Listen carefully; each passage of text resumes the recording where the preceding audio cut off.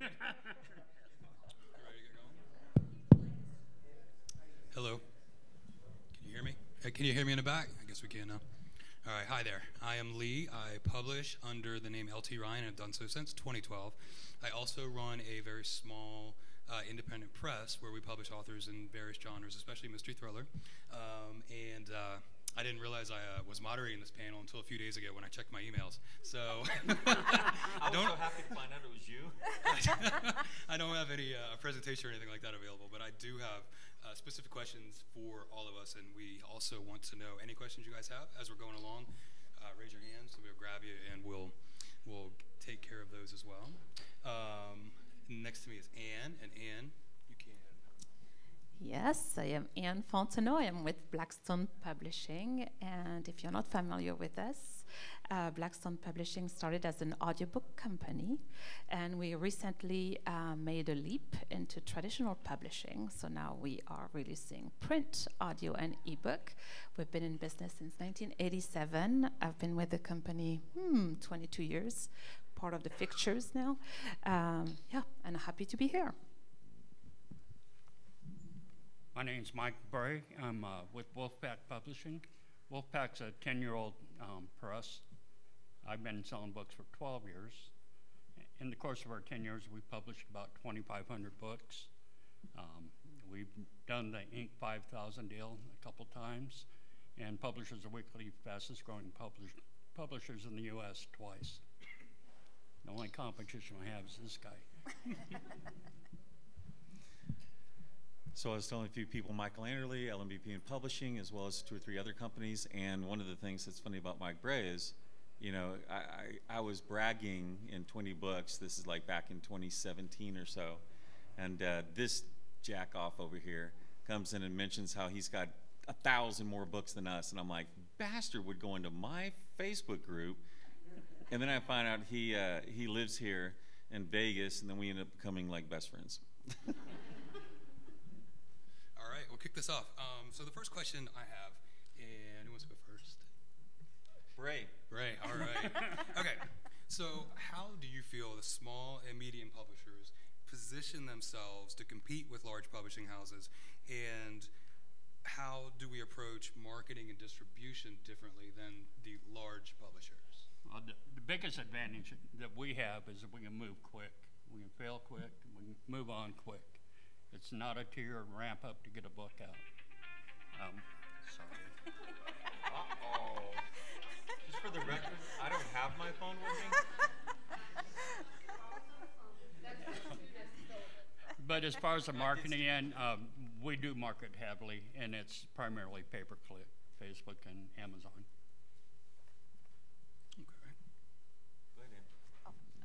So Blackstone is kind of unique just because we started as an audiobook publisher, and I have been doing it, you know, for 30 years. And the reason why we took a leap into the traditional publishing is because audio was becoming so competitive in the marketplace, and it was really hard in getting those audio rights that we decided, let's do it all. Let's become a publishing house.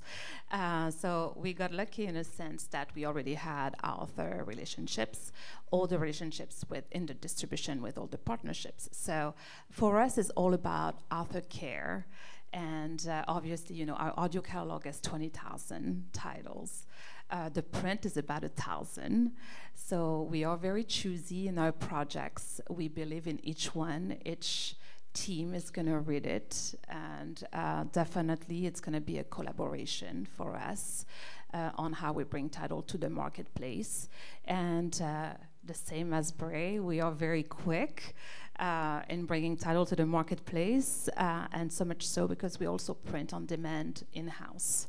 So that gives us a lot of flexibility, and we can also leverage, you know, the partnerships that we have in place and that we built up on audio, you know, when we want to run campaigns or get, you know, special placements or merchandising. So definitely we rely on special projects. We have brought to the marketplace you know, projects from self-published authors, you know, Nicholas and Sperry Smith, you know, Red Bruno, Jamie Castle, Geneva Rose, etc. So it's all about the work and the quality of the work and what we can do together, to grow together. New goal, 20,000 audiobooks. I think one of the things that we need to look at is, it used to be that it was a very business to business for traditional publishers. They would go from their salespeople twice a year out to the bookstores. COVID shut that down. They became business to consumer, and they learned that really, really well, which pissed me off so much in 2020. So we have a different paradigm here. You might have noticed if you did pay-per-click advertising that 2020 and 2021, the cost went through the roof.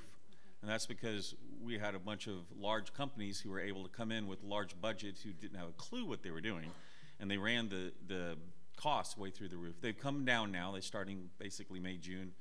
The costs seem to be coming down because a lot of people are coming off the euphoria of everyone reading all of the time. So we're starting to lose a lot of our readership from that perspective. A lot more competition now. I personally think that a lot of companies that made it through 2020 would have closed back then. But because everyone had nothing to do, they continued on. So we have different things that we can do. If you don't have a deep catalog, narrow your focus and become really, really good in one thing. Those fans will become to know you and know you well for that. Someone like ours, we broke out of the single genre a long time ago because we would just kind of flood one particular thing and we couldn't grow. So there's a moment in time when you have to realize that you can actually go out and do a different genre. I told one gentleman who's got a very, very successful space opera kind of business, Space Marine, and what I told him is, look, if you want to grow, you need to test a book that doesn't have your name on it, put it in a different genre that's not adjacent, which means that you won't be able to easily find other customers, and see if you can actually make it go anywhere. If you can, you probably have a good chance of getting bigger. If you don't, you need to figure out how to do that. So those are my thoughts. I like that, because one of the reasons that I decided to start publishing other people, two reasons. One, the pandemic, and I couldn't travel, and I was extremely bored. But also to see, like, I have had a lot of success as LT Ryan. It is a brand, it runs itself. And I market heavily, but I can put something out and it sells. Yeah, and I wanted to do see market heavily. a little bit. But I wanted to see, like, could I do the same thing for other people? Could I build that kind of platform for somebody? Yeah. And that's really good. So Anne, since you mentioned Geneva, and you know with a superstar that she is social media wise, I am curious as how important is the author's platform or their social media presence in your decision to publish? I would say it's definitely a big plus. If it depends. It depends. I would say if an author has a big platform, it's part of our marketing efforts and how we can leverage that with our own platforms as well. If an author doesn't have a platform but has had some success in the past, it's not going to be, negative in our decision making if we're going to move forward with the project or not. If it's a debut and a person that doesn't have a social media, we definitely have to think differently about the strategy on how to launch the book. And that means that our social media team and digital marketing team is going to have to work a little harder to kind of build. And there are ways to build social media presence. It's just require more work on how we approach the launch of a book. But it's definitely a plus because she's definitely a superstar. She's a superstar. Yeah. Yeah. I mean, anybody with 750,000 followers and works them the way she does is brilliant. I'll be honest, we look at the social platform first, at the author's platform, before we read a page. We're looking for prolific authors. There's multiple ways to skin a cat, but this is a formula that works for us. We don't actually use it the same, so there's not a whole lot of business. A lot of times you will see things like M. Guida and Michael Anderle. Anytime that you see my name second, whoever was first was the main person who wrote this. But because Michael Anderle has over 100,000 names on Amazon connected to it, it has its own push.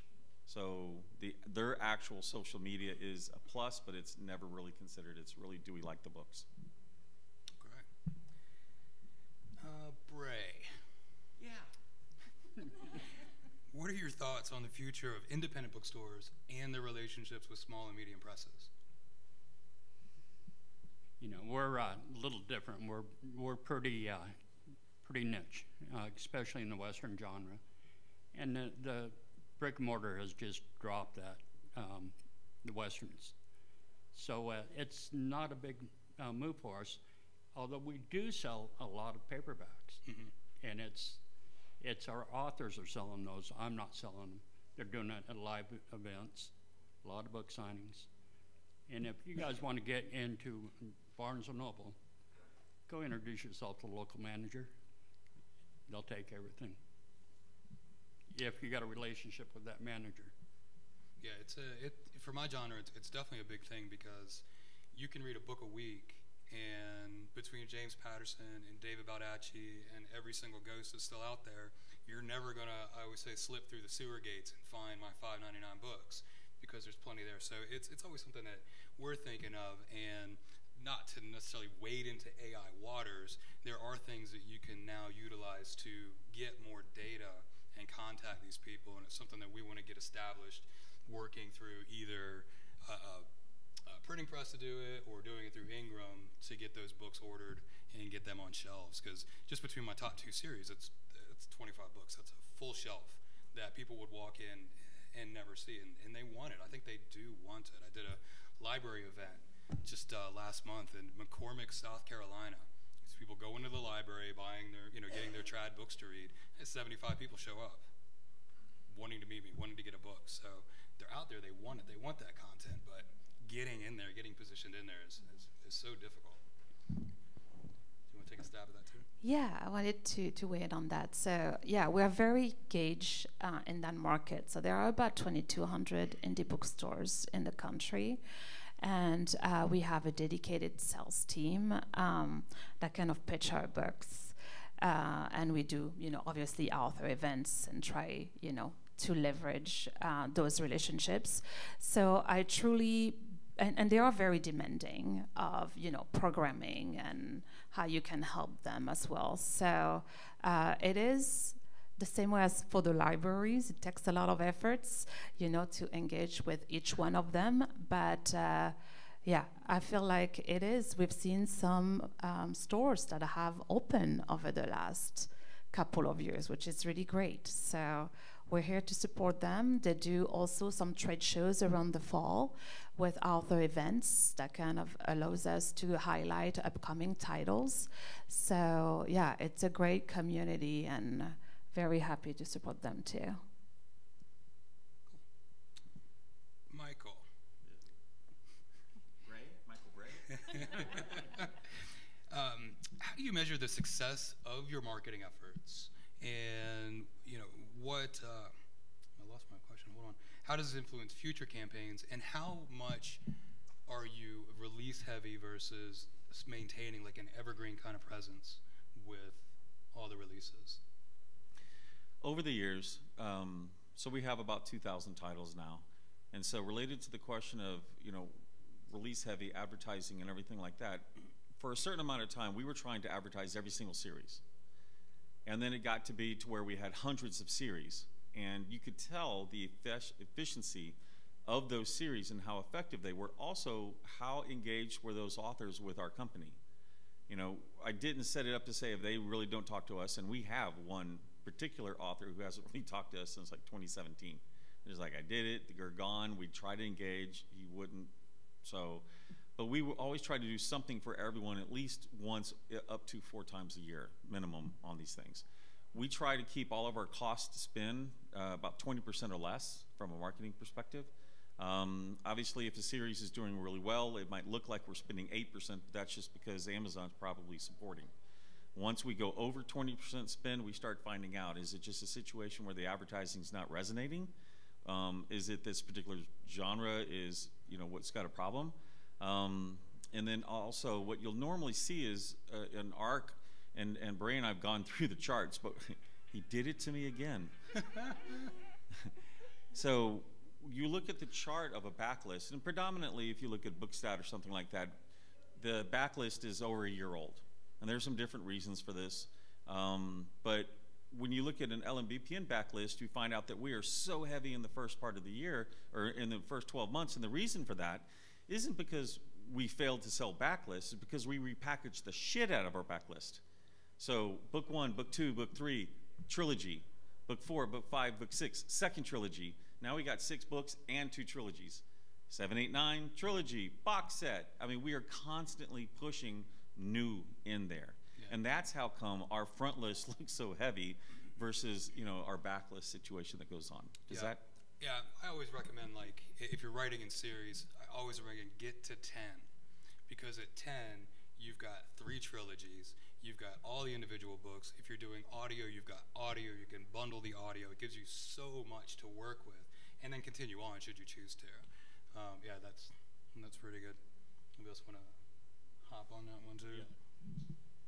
The old adage, the best way to market your last book is with your next book.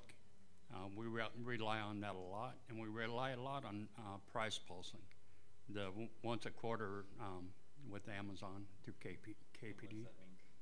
Price pulsing? Yeah. Kindle Unlimited, taking advantage of the 99 cent and then free promotions. Okay. I got to go in for you, Ann, I think. Can you walk us through the typical journey of a manuscript from submission to publication with your company, especially with having your own printing press, being able to produce audio CDs in-house? Really curious. Yes, so we accept submission either through an agent or directly from an author. That goes through a whole review process. The review process includes acquisition editors by also folks from our companies. And then pretty much there's a meeting afterwards, and we decide if we want to go behind that project or not. So it's a group decision. So from there, you know, you get an offer. There's a whole negotiation in place. From there, we decide when we want to schedule the book for release. And around that time, you know, in that meantime, you will go through a whole editing process with our team just to make sure, you know, it is the book that we want to bring to the market. What I mean by that is that is there's enough character development? Do we feel like the end is what we expect it to be? Things like that. And then after that, we like to work a little further in advance, just because we like to engage with all of our accounts, and those guys have a timeline and a calendar that we have to respect. So generally about a year to 9 months in advance, we're going to have advanced copies, and we're going to try to get blurbs. So we're going to engage with the store, with our key accounts, and try to create the buzz and see, you know, how engaged they're going to be in terms of pre-orders, etc., or what placements we're going to get.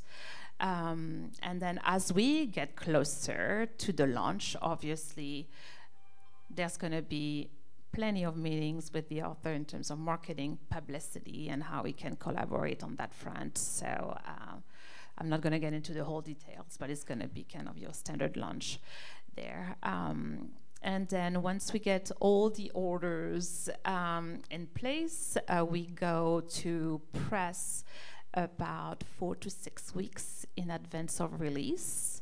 And that's when everything gets shipped to the stores. Yeah. And then the audio, you mentioned the audio. So yeah, so the audio, about 12 weeks prior to the pub date, generally that's when we engage with the narrator and get everything produced, and that go through a whole production process with post-production, etc. And everything gets posted about 3 to 4 weeks prior to release. And the same way we engage with all of our accounts to maximize all the opportunities that we can find with each partner, either in the trade or the library. So it's a very quick overview, but very highly organized. hurts my ADD brain. You know, we're in this landscape now that changes so fast. You know, Amazon has always been at the forefront of machine learning. Things change super quick. Like in 2018, if you asked me to give you a good overview on AMS and marketing, I would have withheld secrets from you. Now I would have told you how to get started, how to run a baseline. But this changes so fast now that there's not many secrets left. You know, you need a good, strong baseline. So to that, Michael, what do you think about, you know, how do small, medium publishers adapt to changing trends, things like TikTok that come up, the demands of readers, and then also, you know, dealing with our vendors and algorithmic changes, and when something happens and knocks off 20% of sales for small presses and indies? I'll take the last one first. We've always been very focused on our cash flow to make sure that we're not caught with, you know, nothing in the bank, so to speak. So we're constantly making sure that as the money comes in, that we pay everybody first. I don't want their money sitting in my bank account. So we, our contracts are, I think, are like 21 days or something. But generally speaking, we pay everyone, like if we get paid on the 30th, we're having their payments are out by the 1st or the 2nd. Is rarely, you know, is typically what we do. But contractually, so anything that came in this month, we're trying to pay by 3rd, 4th of the following month. So that's just from a financial side of things. And I'm sorry, by answering that question, I totally freaking lost my point. Yeah, the adapting market, the trends, the changes. Okay. Know. So obviously we're under the biggest change that we've all seen in publishing. You know, we can go back to the Amazon Kindle. That was an opportunity for authors to go international, you know, through a distribution mechanism. And the situation is, for a lot of publishers, the LMBPN operates differently. Let's just kind of clarify that. While we have published to other people, we own almost 90% of our IP. That's really strategically different, and that means I've spent $10 million on ghostwriters, which I've explained to people before. So if it says created by Michael Anderle, that's a concept or beats that I've written, but I didn't write the book.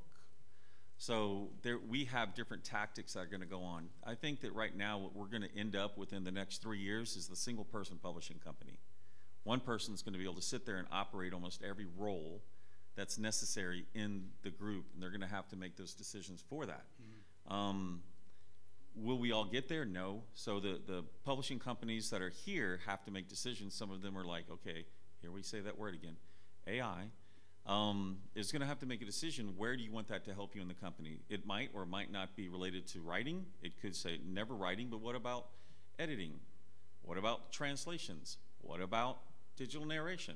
You know, what are these opportunities that are going to appear to you?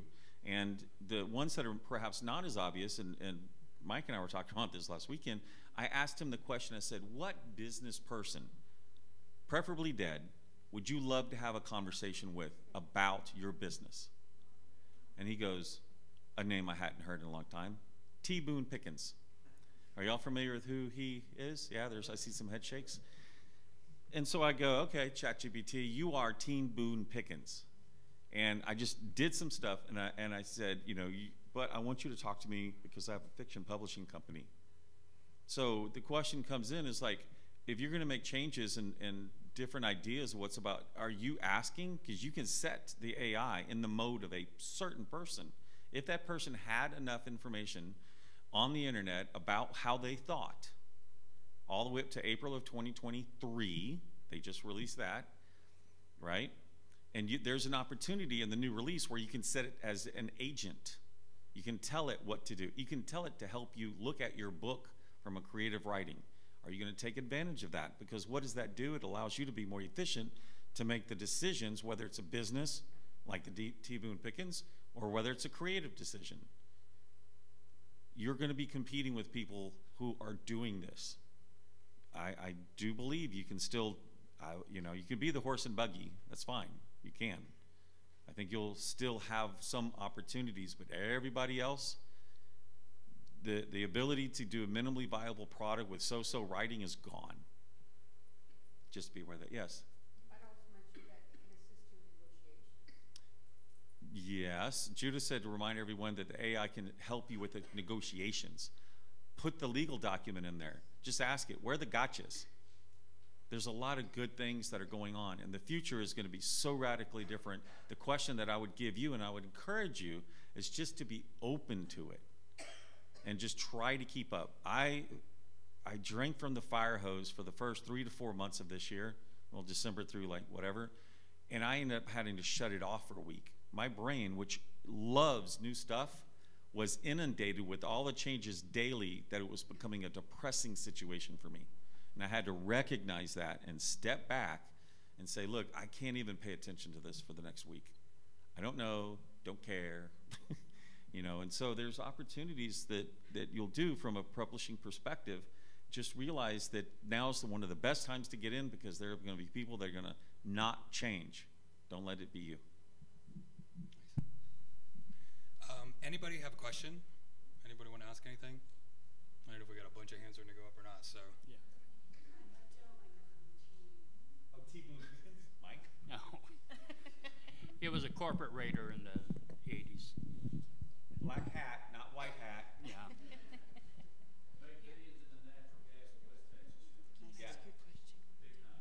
Sorry. They've asked me to ask my question one more time. Who is T. Boone Pickens? He was a corporate raider in the oil industry in the late 70s and early 80s.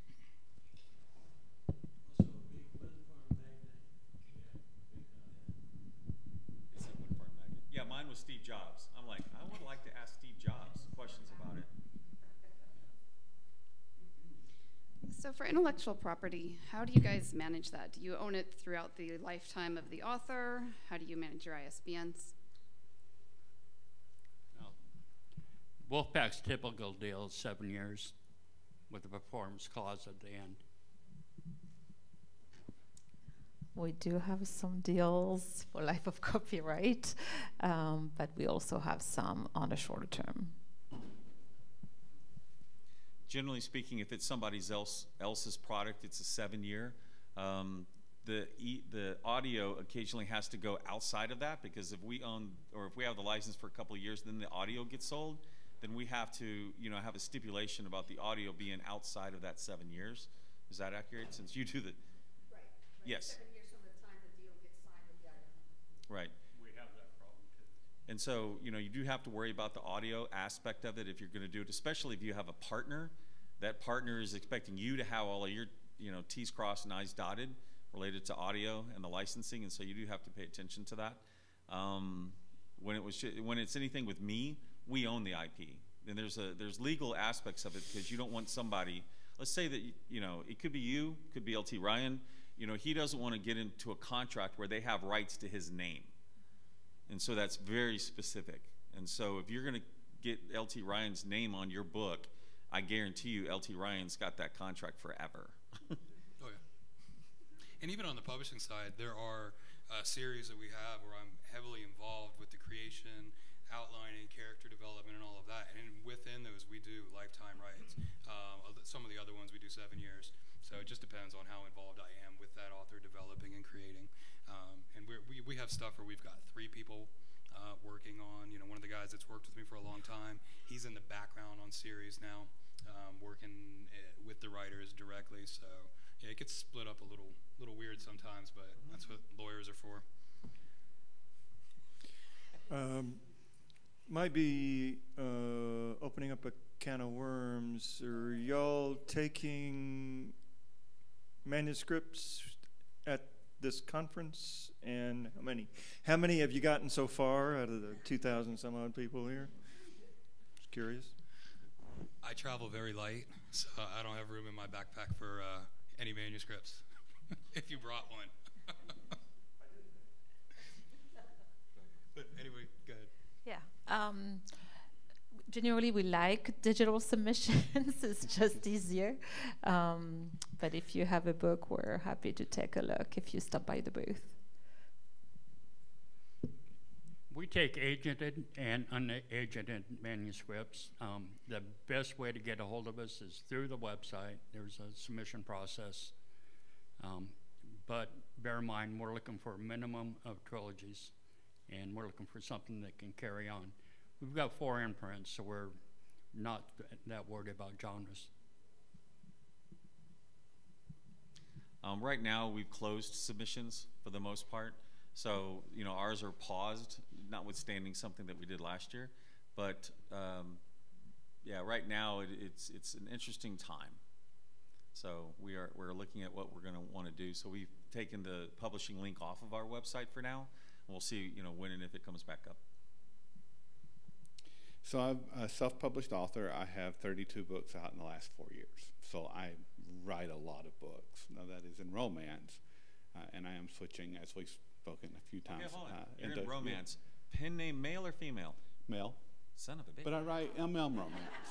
I write gay romance, so that's Okay. a little different. Okay. Not great. I still am the minority. But the question is, I made the executive decision this year to get traditionally published. It was a long internal battle that took a long time. But now I'm faced with, and I did just sign a contract with a romance, MM romance publisher, and I am courting someone else that's sitting at your table. So the question, and it's not just one question, it's a lot of questions. And how would you guys, as publishers, speaking to someone who is a voracious writer, say, advise me to be a good writer for you? Because, you know, clearly you're not going to do 12 novels in a year. Your editors will kill you. Mine tries to kill me. Yeah, no, that doesn't need that. No, really? Yeah, no, not for those of us who are digital. Now, I can't speak for Blackstone, but from a digital perspective, we would absolutely look at that. I mean, I put out 12 books a year, and my editors that I have, that I pay, can't keep up with me. So I can imagine yours. We have a Western author, B.N. Rundell, who started out as a narrator. Narrated 3 Westerns. He decided he could do it, write them better than the people he was narrating for. He writes a book a month, and he takes home $300,000 to $400,000 every year for the last 4 years. That's wonderful. So we're a little more traditional. So it will be a lot harder for us. But we did publish some series, you know, at a clip of about 4 or 6 month intervals. So it is possible for us to do that. Every month really will be a little tough with what we have currently in place. Yeah, for us, I mean, we're super flexible. A book a month is not a challenge. You know, when your primary sales platform is digital, it's just it's When you're not worried about cannibalizing a print run, Yeah. it kind of takes the handcuffs off. right, exactly. So that's I think in a lot of small presses, hybrid indie presses, they're probably the same way about it. No one standing. So, what advice would you give to an author looking to get published for the first time? To start with.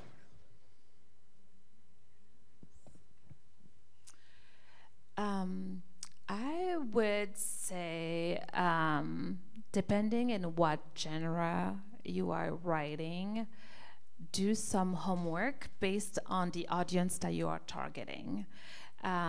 Because I think a lot of decisions have to be made for you on your strategy.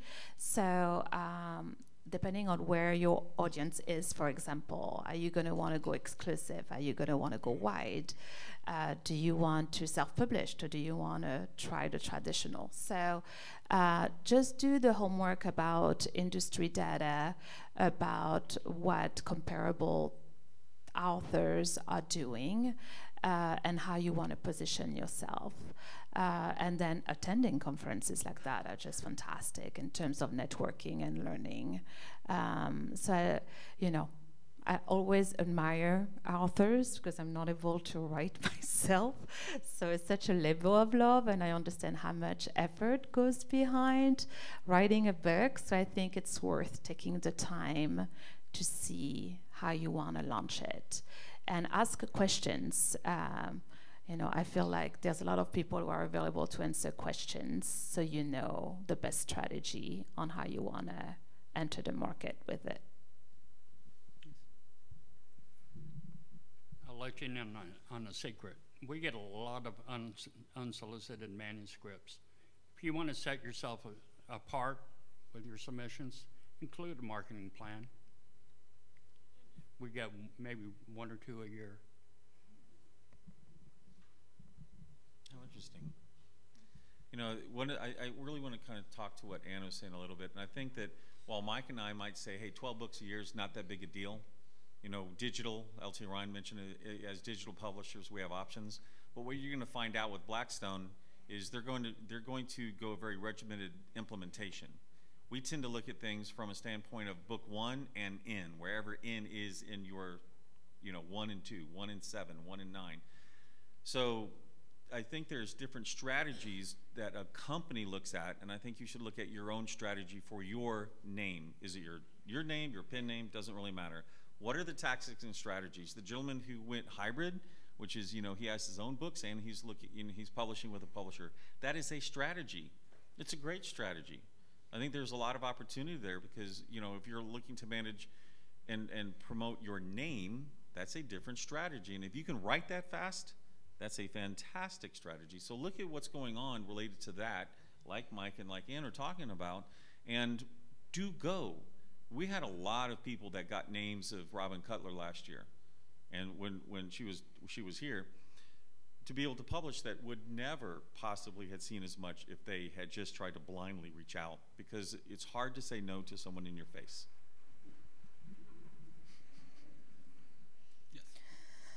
Yes. If you're just beginning, what do you really need to have as like minimum numbers for your own email list and social media and things like that before you can start reaching out to a publisher? In our case, it was none. You can reach out from day one. That's not required. It's a benefit. And something that's going to grow over time. If we're correct and it's successful book, successful series, all that's going to follow. We have the marketing methods. We know that side of it to get people from your book onto an email list, following you on social media, and buying the next book. And so that is one of the things to consider. Like, if you want to self-publish, if you want to go with a big publisher, if you want to go with a small press, what are your skills? What are you good at? How much do you want to stare at an Excel spreadsheet every day, looking at numbers? You know, when I moved all in on Kindle Unlimited and I left Facebook advertising and went all in on AMS, it got to the point that one night my wife slapped the countertop and said if I said the effing word keyword one more time, she was leaving me, because I was only talking to her because all my friends were asleep, because I did it 18 hours a day until I unlocked what made it work for me. And so do you have that kind of drive to work on the business side in addition to writing, or is writing what you just really want to do? Then, you know, which avenue is going to make that most sense for you? And there's also plenty of opportunities with your first book to grow your list. Either you give away an excerpt, or if you do audio, you have an audio sampler, you do giveaways, etc. So you just have to be, you're fully committed with that first book also to grow your list, your social media platform. So you have to be all in. Okay, for each of you, what would be your dream manuscript? If someone came to you and handed you something and you said, oh, that's it, what would it be?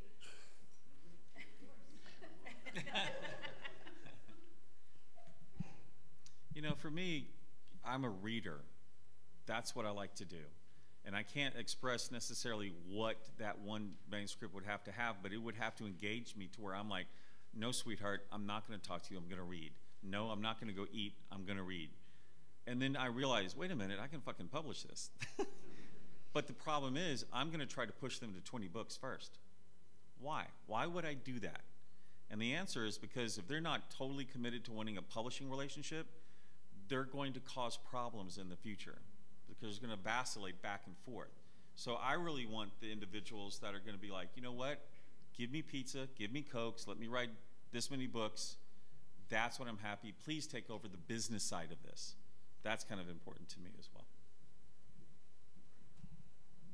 We're pretty much in the same boat.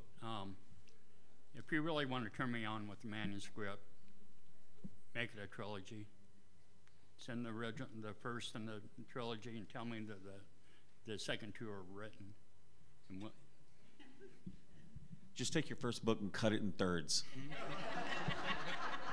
we're doing that right now with Michael Gear and hitting a home run. Taking his big old door stoppers, splitting them into 4, and it's working. Selling more paperbacks than he did when he originally published them. So I'm going to sound like a broken record, but very much like what Michael was sharing. For us, it's very much about the quality of the work that's presented to us, how engaging it is, and if we see the potential across all the various markets, the potential, for example, for book club, for instance.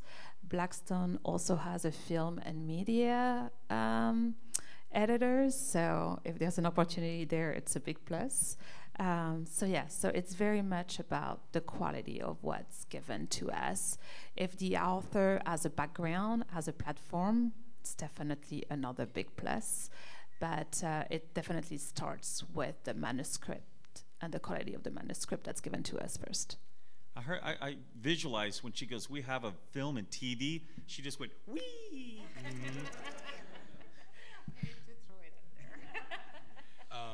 Yeah, we want to be able to see that we can grow to 10 books, that you can get the first 6 done in 18 months, somewhere around that kind of range, that it's going to definitely fit the genre, whatever the genre is, and have something unique about it, something about the characters, something about the design of the story, so that it makes it easier for us, because I'm going to go in and I'm going to push that book one. I'm going to put everything we have, every system, every marketing ability we have, and to get that book one ranking in the store.